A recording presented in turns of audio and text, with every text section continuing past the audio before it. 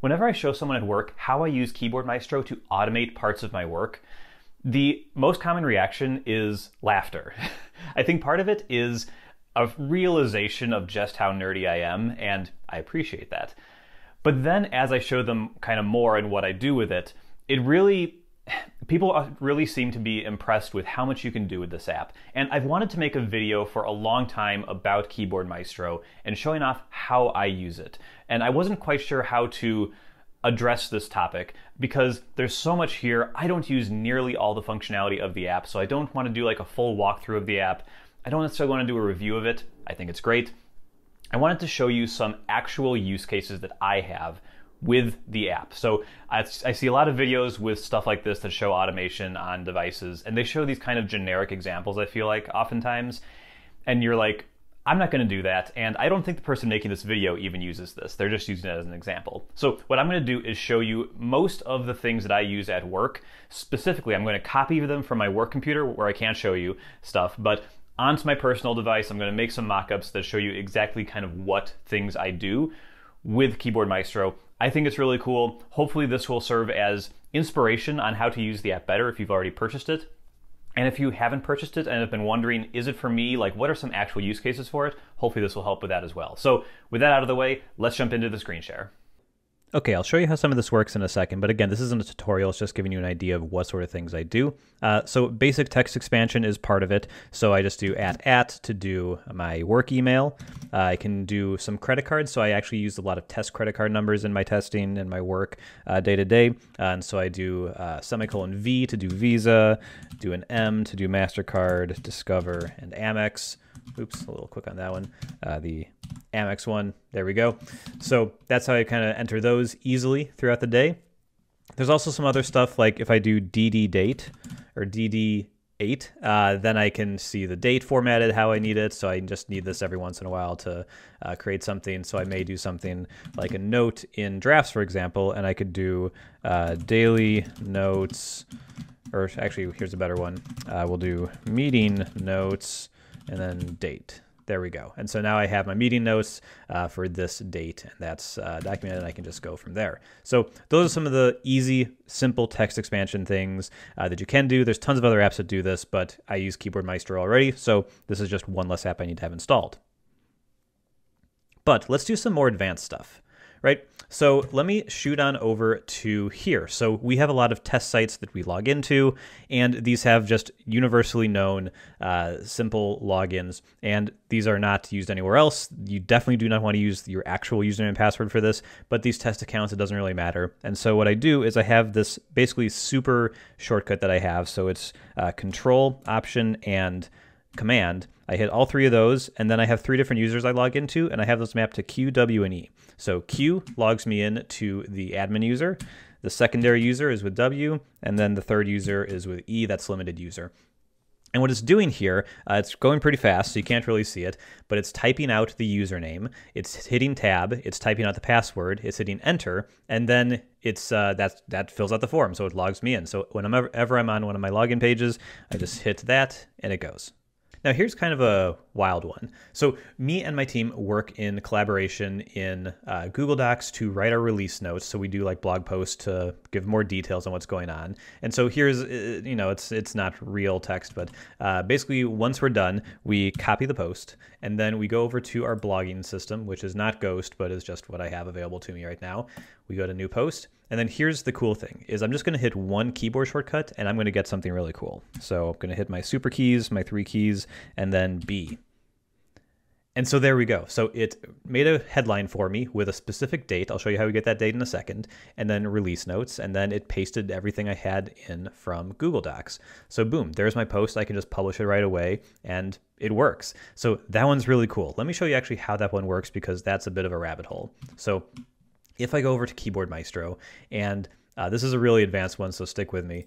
But yeah, I've got blog post here, and I'm going to expand this view a little bit so we can see more of it. It doesn't look that complicated, right?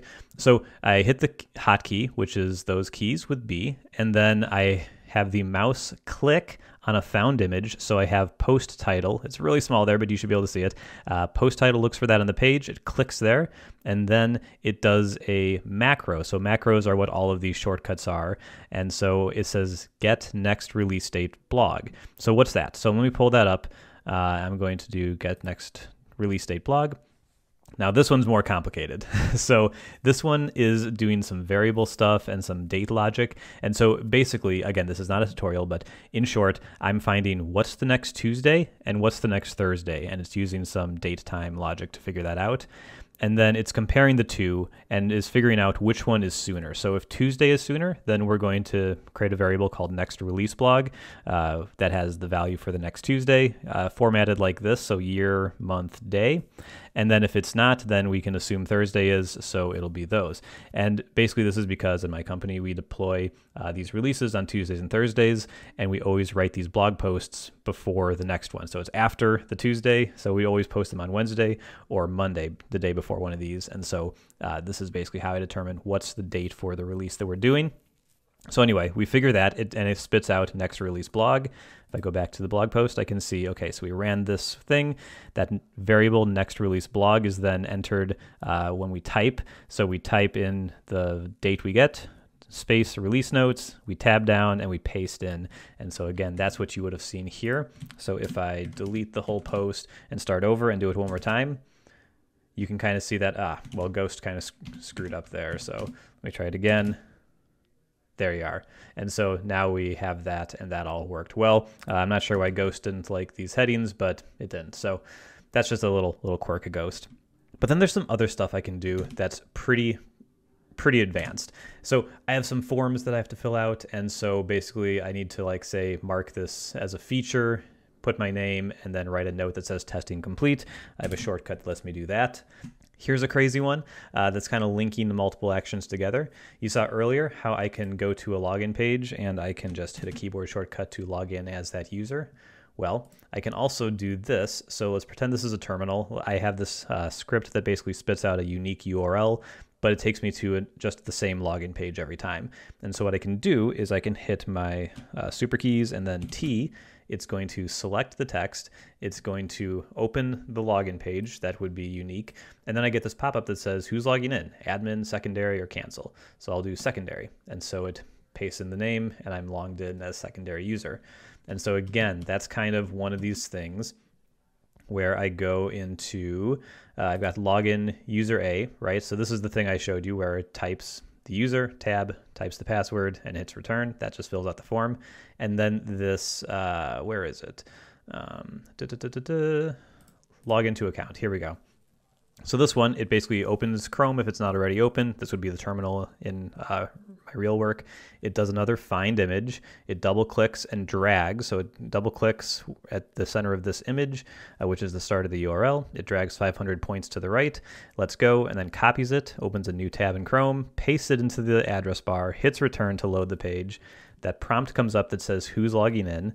It says admin, secondary, or cancel, and that'll just cancel you out. And then based on the result of that, if you say admin, then we log you in as admin. And then I actually have a alert throwing here that says you did it, congrats. I don't need that, so I'll just hit delete. Or it will log you in as user B. So you can use some if statements. There's some really advanced stuff here. There's also the ability to, I like to load up some stats pages. I like to see stats just at a glance. And so I have my super keys and then S for statistics. And it loads a few pages. And I have it loading Google Analytics right here for a site, as well as Twitter Analytics. Obviously, these are going to be real things when I actually do it at work, but it lets me pull up some dashboards super quickly and find information. And yeah, that's kind of all the things. There's more, obviously, I can do. So, for example, this is bold text. And if I want to copy it, I can obviously just do Command-C to copy to my system clipboard, but maybe I want to do it as plain text. And so then I have my super keys and then C, and then it copies it. And then I also have it throw a notification that says converted to plain text, and then it shows me what I just copied. So that makes me know that I have it as plain text in my clipboard. So that is an awful lot. Again, I didn't really show you how to do all of this. None of it is super hard. The things with like show my email, super simple. You just say when I type this, I want it to insert this by typing. Super simple. When I want to copy plain text, which I just showed you, I have the shortcut. I want it to run the system copy.